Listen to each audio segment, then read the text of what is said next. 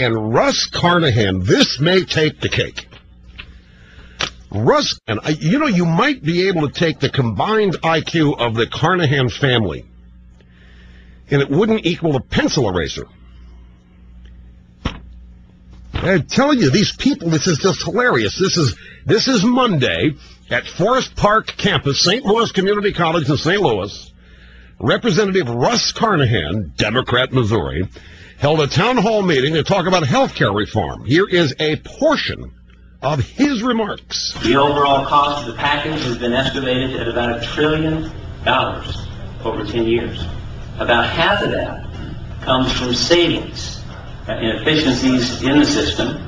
Part of that has Congressional Budget Office. All right, hold a minute. Now, re-cue that. They laughed.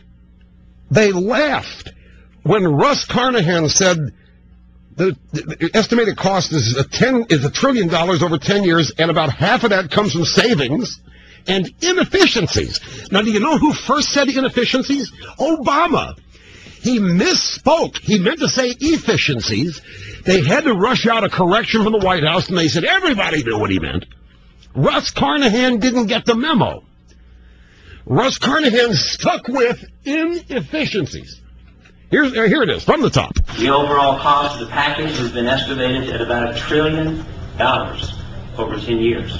About half of that comes from savings and efficiencies in the system. Part of that has Congressional Budget Office most recently came out and analyzed the current plan and said that it was not only deficit neutral, which has been one of the important factors for the president and congressional leaders, but also that over 10 years it would create a $6 billion surplus.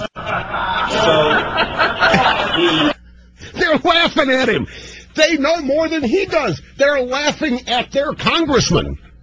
They're laughing at their Democrat congressman at Forest Park campus of the St. Louis Community College in St. Louis. Here's another portion of this town hall. When you have the larger pools, we also have the ability to spread and shrink those administrative costs so that a larger portion of our health care dollar is actually going to treating the patient as opposed to administrative costs. Novel concept.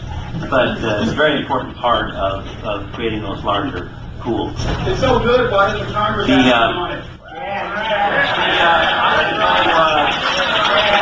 If it's so good, why doesn't Congress have to be on it? As I said earlier, the health plan, well, we hear about the health plan that Congress has. It's not government run. It is a smorgasbord of choices.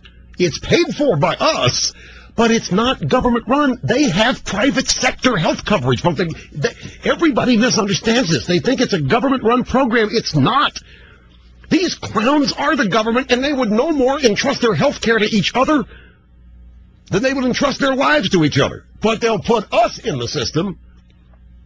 Their health care, after Obamacare gets done, will continue to be private sector health care. They're not opting into this. Their health care is not government run. All right, let's go back. So Russ Carnahan got laughed at and ridiculed by his own constituents.